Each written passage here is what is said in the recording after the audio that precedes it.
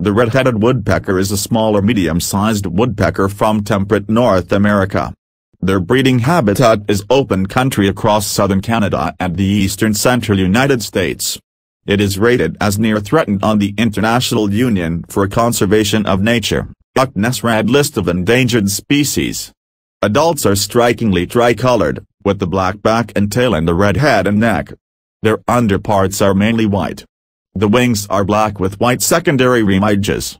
Adult males and females are identical and plumage.Juveniles have very similar markings, but have an all-gray head.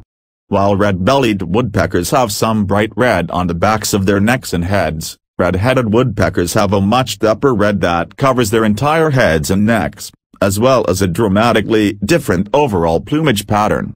These are mid-sized woodpeckers. Both sexes measure from 19 to 25 centimeters, 7.5 to 9.8 in length, with a wingspan of 42.5 centimeters, 16.7 in. They weigh from 56 to 97 grams, 2.0 to 3.4 ounces, with an average of 76 grams, 2.7 ounces.